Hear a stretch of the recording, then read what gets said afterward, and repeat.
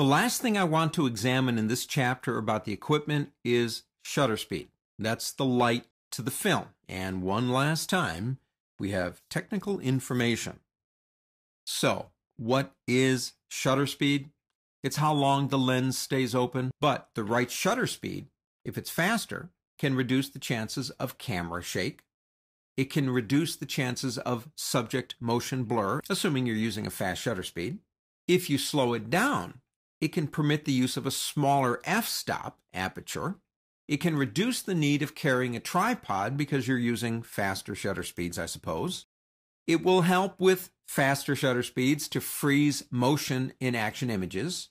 And if you use lower shutter speeds, it permits shooting in lower light levels. But don't forget, we're also combining all the other aspects of what we've done here.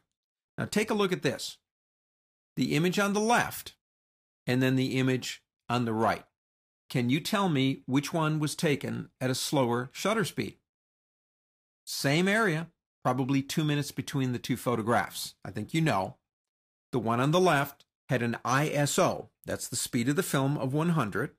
The f-stop was 3.3, and the shutter speed was 1/50th of a second, enough to freeze the action in the water. I wanted that soft, kind of like blurred effect on waterfalls. ISO is the same. F-stop is down because I've got to use a larger shutter speed, so I have to reduce light somehow, and I did it by looking at my light meter, and it said if I used a 7.7, I could go to a shutter speed of 1/4 of a second, which produced the image that you see. If you're looking for those really soft waterfall photographs, I love doing those. All you have to do is remember you're going to take a long exposure. So you either need to really bring down your ISO, which is a good thing, or maybe even stop the lens down so less light is coming in and you'll be able to achieve those very same effects. So what's the trade-off here? There's always a trade-off, right? Shutter speed basically controls the amount of light hitting the film. We know that. Slow shutter speeds can create dramatic special effects like our waterfall, or people moving in front of the lens and you want it to appear as if they're moving quickly. Timed exposures. Another thing about a camera, make sure it has a bulb shutter speed. When I was younger, I worked at an observatory, as a teenager actually. We took exposures of the night sky that lasted 3-4 hours.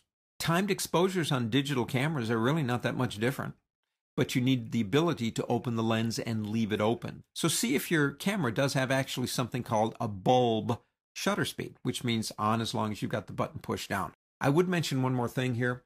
If you're doing those kind of exposures, you need a remote release for the camera, so you're not touching the camera when you actually open the shutter. That way it won't shake. Fast shutter speeds, well, they freeze action. But in doing fast shutter speeds, you got to have a lot of light because you have less light hitting the film, and they do help with the sharpness of the image. Now, that's it. As far as I'm concerned, they're the three things that we use: shutter speed, ISO, and f-stop. Perfect photographs are done by combining those three things. And it's going to take practice. It's going to take looking at other people's stuff. But now that we're done with this, in the following chapters, we're going to see how that relates to how we work in Photoshop. Photoshop for photographers. Here we go.